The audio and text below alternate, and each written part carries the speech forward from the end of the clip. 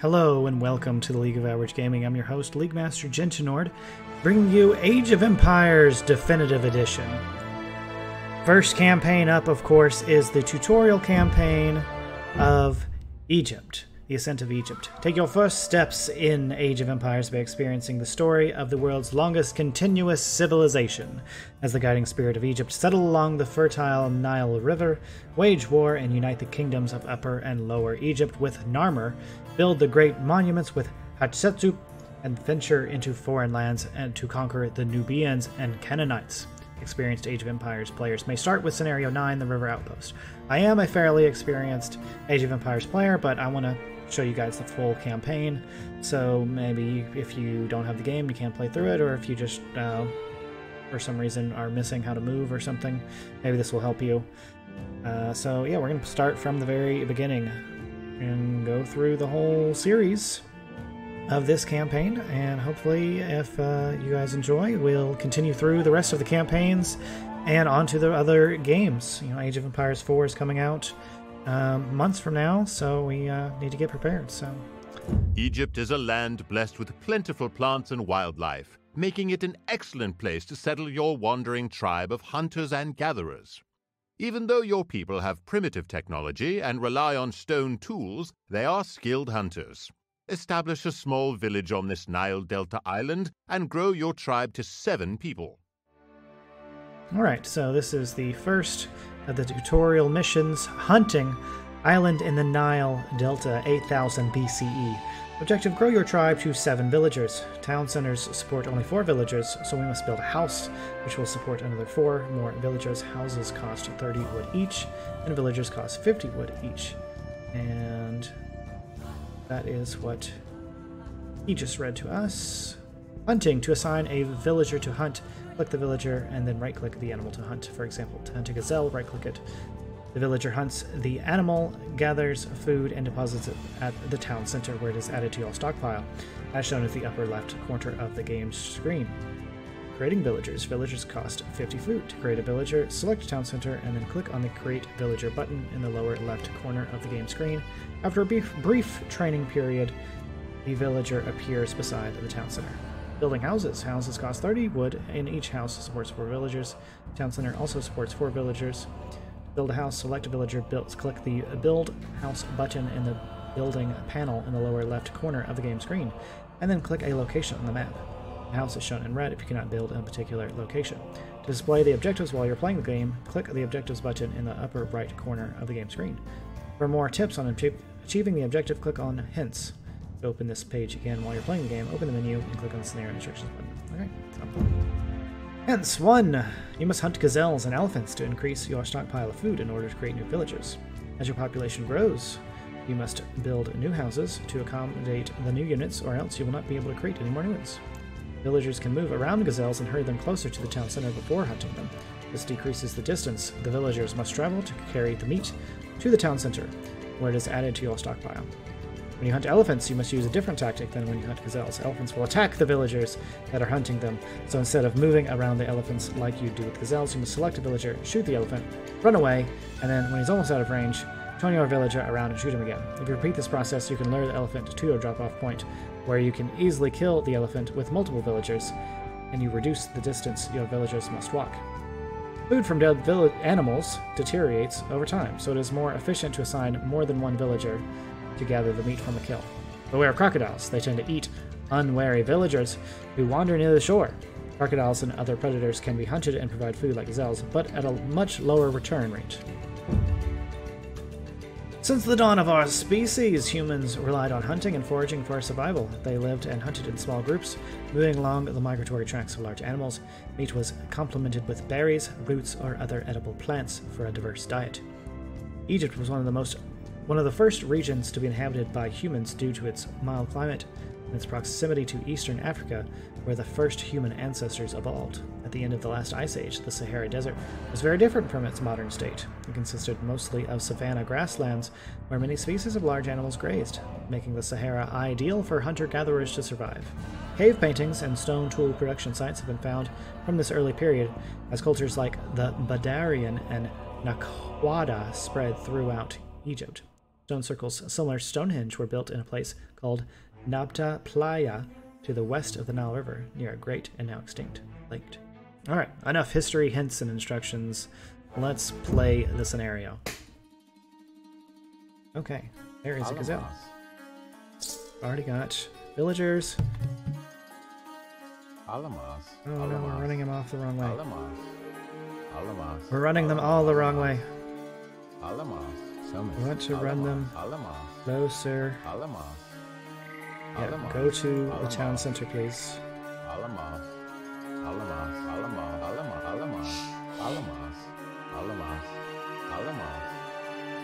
know if we'll go any closer than that, so we're just gonna get him to go. Alright, in is repair. Q is house. The key to this game is hotkeys.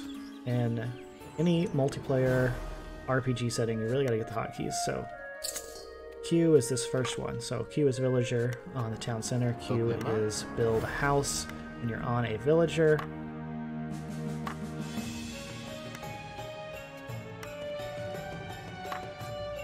Can we do shift? No. Have to have him finish. We can't queue up orders yet. Alright, the house is done, so we only need a few more villagers to be done with our objective. Which, of course, these are going to be very easy objectives here. This is just the first mission. Teaching you how to play the game. Very similar to, if you've never played this one, but you have played Age of Empires 2, this is like the William Wallace campaign from that one. Age of Empires 1 takes place earlier time periods, up to about Rome, I would say. I believe the first expansion to the original Age of Empires was Age of Rome, or something. Rise of Rome, perhaps. Age of Empires 2 is called the Age of Kings, so it's, you know, around 1000 and forward from there. And we need one more villager.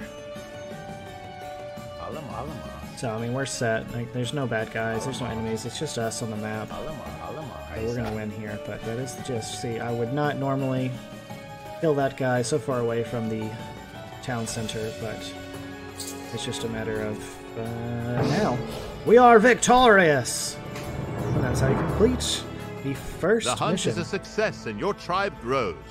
You and your people will raise many sons and daughters in this land. Huzzah! For generations, the rich hunting lands along the Nile have provided for your people. Now a series of droughts have withered the size of the herds and forced your kin to forage for new food sources. Fortunately, the banks of the Nile teem with fruits and edible plants. Hunting bands have returned from the east with berries, dates, and leeks. Find these forage sites and collect food for your growing tribe. Once you have enough food, settle in this rich area by constructing a granary, storage pit, and dock. Alright, so this is the second mission of the tutorial campaign, Ascent of Egypt. Foraging, Nile Delta, 6500 BCE, so 1500 years after the first one.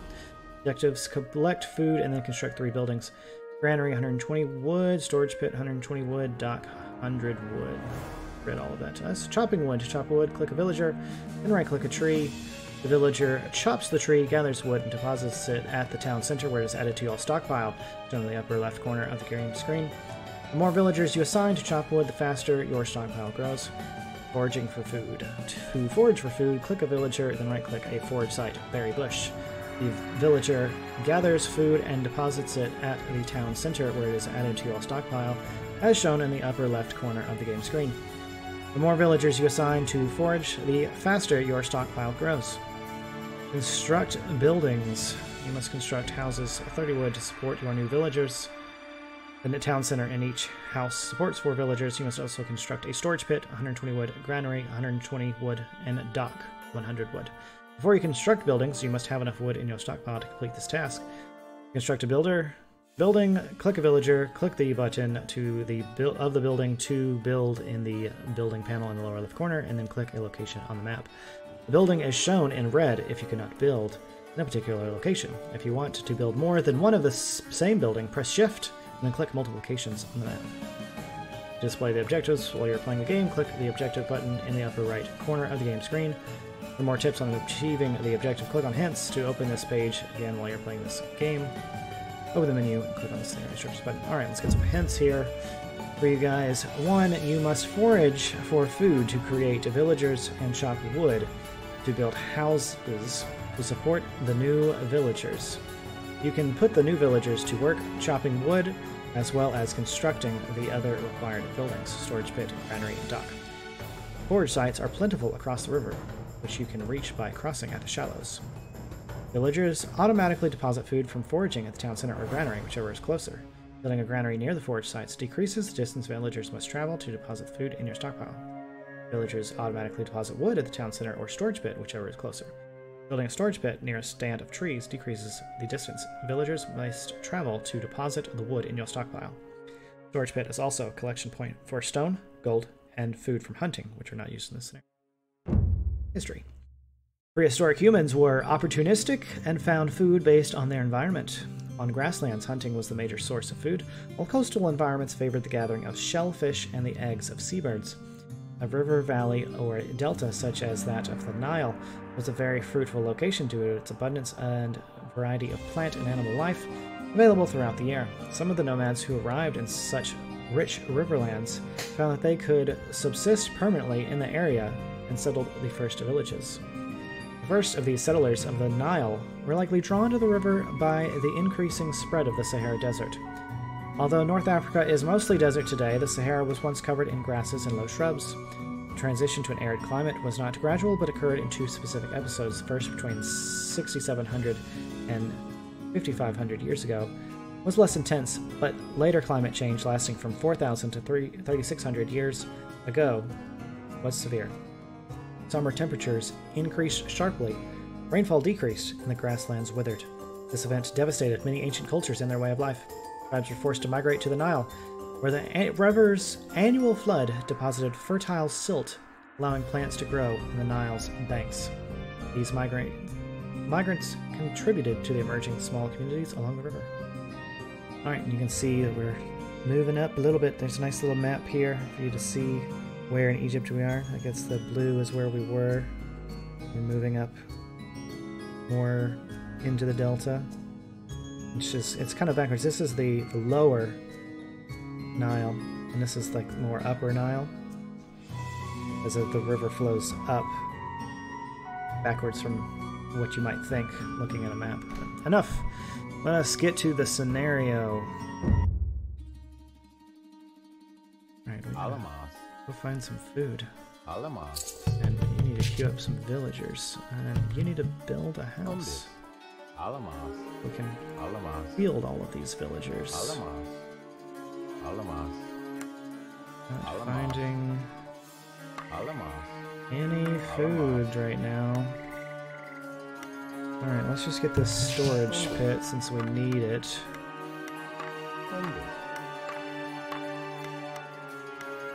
Probably the wrong order. Probably want to get food before you get wood, but I'm not finding any.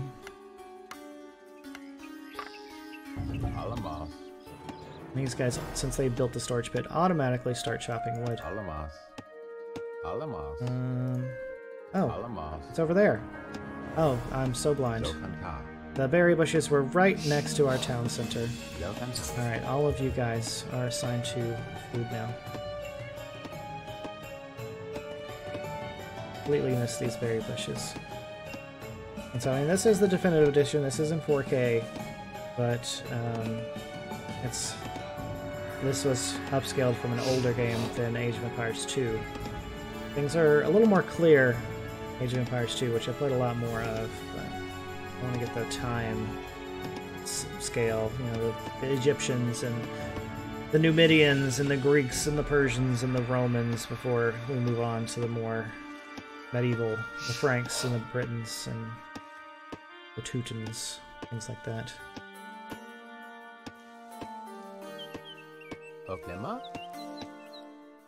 A granary needs 20 more, 10 more wood. Yeah, Yes, I don't have enough wood. I know that. Once I get enough wood, though, I want to go build it over here. This looks like the shallows that they're talking about. They're kind of more grassy in Age of Empires 2, and I guess these is just like a little lighter blue. There we go. That's green.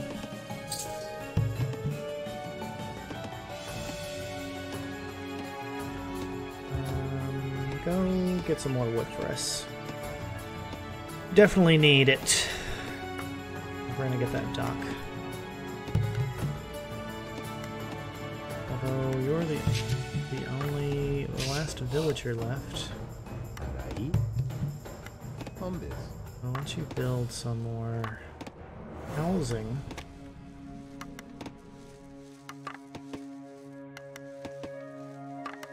These bushes will exhaust. They're not an infinite resource, of course, as neither are the trees or anything else. They all will eventually run out, but I want to use these before I start doing these. I would probably do these in multiplayer just because there's less walk time from there to there than here to here. But again, it's just us. It's a solo map. Not even an AI to play against in this scenario. Oh, you're just sitting here. The idle villager button. It's period. Useful to make sure you want to make sure all your villagers are working. If they're not working, they're wasting time. They could be working. And we haven't even got to any... There's no research yet. It's just the Stone Age. So we go further on. Oh, we can just go straight to the town center right here. That's neat. Only you'd have to hotkey where your town center is. You can have more than one.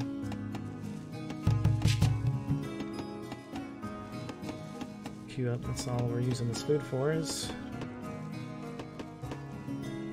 You can chop down that tree. And you can build the dock. That's the last thing we need for this one. You can help. Alright, we look pretty set here. And I do have a nice summary. You can see that you've got 5 villagers on wood, you've got 3 on food, and you've got 10 out of your 12 cap. It's because these guys are building, so they're not actually up here. And the dock is done, so we are victorious. Huzzah. Though the desert sands have encroached on the grasslands, the banks of the Nile still provide for your people. Your tribe no longer wanders after the herds, but has begun to build a home here on the river. Alright, and so that is the second scenario here in the tutorial campaign. I think I'll put a cut in here, and so we will continue on with the tutorial campaign on the next video. So thank you for joining us here at the League of Average Gaming. I've been your host, League Master Genshinord. I'll see you in the next one.